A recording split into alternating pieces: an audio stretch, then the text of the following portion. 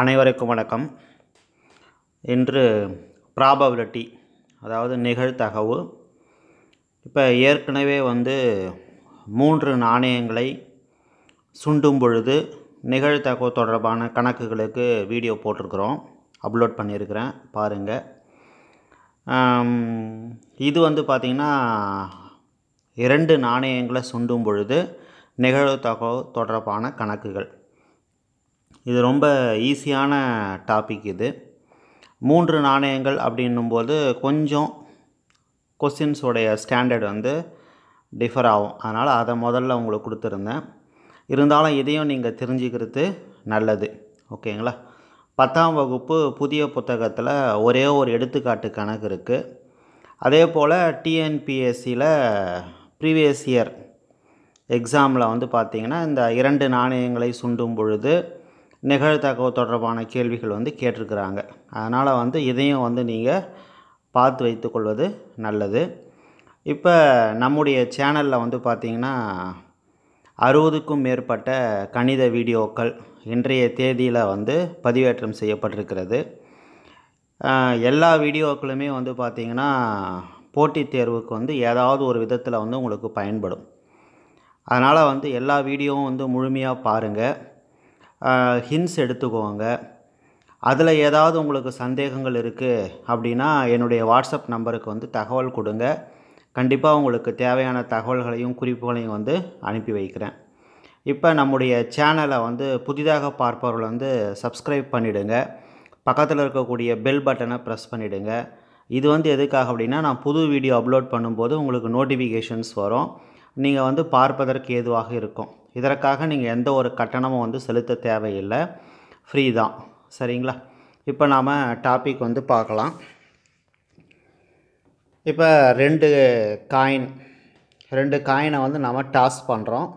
அதை தமிழில் சுண்டுதல் அப்படின்னு சொல்கிறோம், ஓகேங்களா? அப்போ நமக்கு என்னென்னலாம் கிடைக்க வாய்ப்பு இருக்குது அப்படின்னா, மொதல் காயினில் ஹெட்டு, 2வது காயின்லேயும் ஹெட்டு, ஓகேங்களா? மொதல் காயின்லேயும் ஹெட்டு, 2வது காயின்லேயும் ஹெட்டு, ஹெச். சரி, மொதல் காயினில் ஹெட்டு கிடச்சி 2வது காயினில் டெயில் கிடைக்கலாம், ஹெச்டி. அடுத்தது மொதல் காயினில் டெயின் கிடச்சி 2வது காயினில் ஹெட்டு கிடைக்கலாம், டிஹெச் அப்படின்னு சொல்கிறோம். இல்லை ரெண்டுத்துலேயுமே டெயில் கிடைக்கலாம். மொத்தம் இந்த 4 பாசிபிலிட்டிஸ் தான் இருக்குது. 2 நாணயங்களை நாம் ஒரு முறை சொல்கிறோம் அப்படின்னா 2 நாணயங்கள்லேயும் இந்த 4 பாசிபிலிட்டிஸில் ஏதாவது ஒரு பாசிபிலிட்டிஸ் தான் கிடைக்கும்.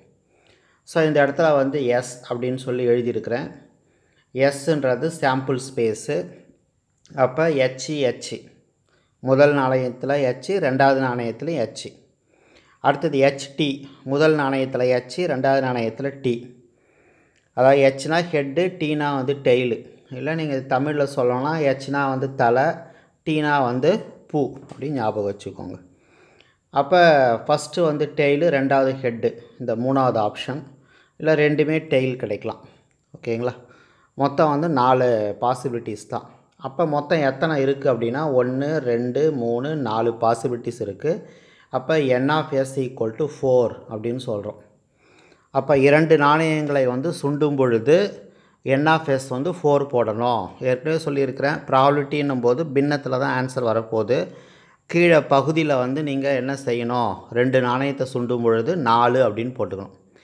மேலே என்ன போட போகிறோம் அப்படின்னா கொஸ்டினில் என்ன கேட்டிருக்கிறாங்களோ அந்த மாதிரி இருக்கக்கூடிய பாசிபிலிட்டிஸ் எத்தனை அப்படின்னு பார்த்து போட்டுக்க போகிறோம், ஓகேங்களா? ரைட். இப்போ 10th ஸ்டாண்டர்டில் இருக்கக்கூடிய ஒரு கொஸ்டின். 2 நாணயங்கள் ஒன்றாக சுண்டப்படுகின்றன. 2 நாணயங்களிலும் வெவ்வேறு முகங்கள் கிடைப்பதற்கான நிகழ்தகவு என்ன? இப்போ இந்த எஸ் எல்லா கணக்கும் இதே தான் வரப்போகுது. 2 நாணயங்கள் சுண்டுறீங்க அப்படின்னாலே எஸ் இதுதான், n of s 4 தான். சரி, இப்போ 2 நாணயங்களிலும் வெவ்வேறு முகங்கள் இருக்கணும். அதாவது ஒன்றுத்தில் ஹெட் இருந்தால் இன்னொன்றுத்தில் டெய்ல் இருக்கணும், ஓகேங்களா? அதான் வெவ்வேறு முகம்னு அர்த்தம். அப்போ இந்த 4 ஆப்ஷனில் இந்த 2வது ஆப்ஷன் ஹெச்டி எடுத்துக்கலாம், டிஹெச் எடுத்துக்கலாம், ஓகேங்களா? ஏன்னா மொதல் ஆப்ஷன்னா ரெண்டுமே தலைன்னு வந்துடுது, வெவ்வேறு முகம் இருக்கணும், 2 நாணயத்துலையும் வெவ்வேறு இருக்கணும். அதனால் 2 ஹெட் எடுக்க முடியாது, 2 டெய்ல் எடுக்க முடியாது.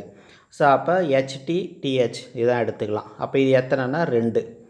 அப்போ கீழே என்ன போட சொன்னோம், கீழே வந்து 4 போட சொன்னோம். 2 நாணயங்களை சொல்கிறோன்னா இப்போ நமக்கு எத்தனை ஆப்ஷன்ஸ் கிடச்சிருக்கு, 2 ஆப்ஷன். அப்போ 2/4 இதான் இங்கே ஆன்சர் போட்டிருக்கோம். இப்போ இதை சுருக்குனிங்கன்னா 1/2 அவ்வளோதான். ஓகேங்களா, ரைட். இப்போ இதில் என்னென்ன பாசிபிலிட்டி கொஸ்டின்ஸ்லாம் இருக்கோ அது எல்லாமே இங்கே நம்ம டிஸ்கஸ் பண்ண போகிறோம். இப்போ 2 நாணயங்கள் ஒன்றாக சுண்டப்படுகின்றன, இரண்டிலும் தலை கிடைக்க நிகழ்தகவு யாது? இதெல்லாம் நீங்களே வந்து ஆன்சர் வந்து பார்த்தோன்னே ஆன்சர் சொல்லலாம். ஸோ கீழே வந்து 4 போட்டுக்க சொன்னோம். இப்போ இரண்டிலும் தலை கிடைக்கணும் அப்படின்னா இந்த H மட்டும்தான், ஒரே ஒரு ஆப்ஷன் தான். அதனால் 1/4 அவ்வளோதான் ஆன்சர், முடிஞ்சது. அடுத்தது 2 நாணயங்கள் ஒன்றாக சுண்டப்படுகின்றன, இரண்டிலும் பூ கிடைக்க நிகழ்தகவு யாது? ஸோ 2 நாணயங்கள்னும் போது கீழே 4 போட்டுக்கிறோம். இப்போ ரெண்டுத்துலேயுமே பூ கிடைக்கணும். அப்போ ரெண்டுத்துலேயும் பூனா TT தான். அப்போ ஒன்றே ஒன்று தான் ஆப்ஷன். அப்போ 1/4. அடுத்தது 2 நாணயங்கள் ஒன்றாக சுண்டப்படுகின்றன, ஒரு பூ மட்டும் கிடைக்க நிகழ்தகவு யாது? அப்போ ஒரு பூ மட்டும் கிடைக்கணும் அப்படின்னா HT அது எடுத்துக்கலாம், TH எடுத்துக்கலாம். அப்போ மொத்தம் 2, கீழே வந்து 4 போடணும். ஸோ இதை சுருக்குனிங்கன்னா 1/2 அவ்வளோதான் ஆன்சர். ஓகேங்களா. அடுத்தது 2 நாணயங்கள் ஒன்றாக சுண்டப்படுகின்றன, தலை கிடைக்காமல் இருக்க நிகழ்தகவு யாது? தலை வந்து நமக்கு வரக்கூடாது. ஓகேங்களா, அது ஒரு தலையோ 2 தலையோ, தலையே வரக்கூடாது. அப்போனா என்ன அர்த்தம், TT இந்த ஆப்ஷன்ஸ் மட்டும்தான். அப்போ ஆன்சர் வந்து 1/4 அவ்வளோதான். அடுத்தது 2 நாணயங்கள் ஒன்றாக சுண்டப்படுகின்றன, பூ கிடைக்காமல் இருக்க நிகழ்தகவு யாது? பூ நமக்கு வரக்கூடாது. ஓகேங்களா, அப்போ HH எடுத்துக்கலாம். வேறு எந்த ஆப்ஷன், எல்லாத்துலேயுமே பூ இருக்குது. அப்போ ஆன்சர் வந்து 1/4 அவ்வளோதான். ஓகேங்களா. அடுத்தது 2 நாணயங்கள் ஒன்றாக சுண்டப்படுகின்றன, குறைந்தபட்சம் ஒரு தலை கிடைக்க நிகழ்தகவு யாது? இப்போ இந்த இடத்துல குறைந்தபட்சம் ஒரு தலை அப்படின்னு ஒரு வேர்டிங்ஸ் கொடுத்துருக்குறாங்க. குறைந்தபட்சம் ஒரு தலை, அப்போ கண்டிப்பாக ஒரு தலை இருக்கணும். அதே சமயத்தில் 2 தலை இருந்தாலும் எடுத்துக்கலாம். ஓகேங்களா, அப்போ HH ஒன்று வரும், HT ஒன்று வரும், TH ஒன்று வரும். அப்போ மொத்தம் 3, கீழே வந்து 4, 3/4 அவ்வளோதான். அந்த குறைந்தபட்சம் அப்படின்னும் பொழுது ஒரு தலை வந்து கண்டிப்பாக இருக்கணும். ஓகேங்களா, மேற்கொண்டு 2 தலையும் இருக்கலாம், அதான் அதுக்கு மீனிங். அடுத்தது 2 நாணயங்கள் ஒன்றாக சுண்டப்படுகின்றன, குறைந்தபட்சம் ஒரு பூ கிடைக்க நிகழ்தகவு. குறைஞ்சபட்சம் ஒரு பூ இருக்கணும். அப்போ TH எடுத்துக்கலாம், HT எடுத்துக்கலாம். அப்போ குறைந்தபட்சம் ஒரு பூன்னும் போது 2 பூ இருக்கிறதையும் எடுத்துக்கலாம். ஓகேங்களா, ஸோ அப்போ 3/4. ஓகேங்களா, இப்போ இந்த HH எடுக்க முடியாது, ஏன்னா குறைஞ்சபட்சம் வந்து ஒரு பூன்னு சொல்லியிருக்கிறாங்க. இதில் ஒரு பூ இல்லை, அதனால் எடுக்க முடியாது. ஓகேங்களா. அடுத்தது 2 நாணயங்கள் ஒன்றாக சுண்டப்படுகின்றன, அதிகபட்சம் ஒரு தலை கிடைக்க நிகழ்தகவு யாது? அதிகபட்சம் ஒரு தலை இருக்கலாம். அப்போ TH HT இருக்கலாம். அதிகபட்சம் ஒன்று இருக்கலாம், ஆனால் இல்லாமல் கூட இருக்கலாம், தலையே இல்லாமல் இருக்கலாம். அப்போ TT அதையும் எடுத்துக்கலாம். அப்போ 3/4 அவ்வளோதான் ஆன்சர். இந்த குறைந்தபட்சம்ன்றதுக்கும் அதிகபட்சம்ன்றதுக்கும் மீனிங் கரெக்டாக தெரிஞ்சுக்கிட்டீங்க அப்படின்னா ஆன்சர் வந்து ஈஸியாக சொல்லிடலாம். ஓகேங்களா, ரைட். அடுத்தது 2 நாணயங்கள் ஒன்றாக சுண்டப்படுகின்றன, அதிகபட்சம் ஒரு பூ. அதிகபட்சம் ஒரு பூ இருக்கணும். அப்போ HT எடுத்துக்கலாம், TH இருக்கலாம். அடுத்தது வந்து 2 பூவும் இருக்கலாம் இல்லையா, சாரி, அதிகபட்சம் ஒரு பூ அப்படின்னா பூ இல்லாமலே இருக்கலாம். அப்போ HH எடுத்துக்கலாம்.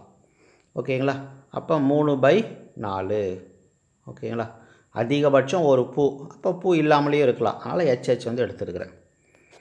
அடுத்தது 2 நாணயங்கள் ஒன்றாக சுண்டப்படுகின்றன, ஒரு தலை மற்றும் ஒரு பூ கிடைக்க நிகழ்தகவு யாது?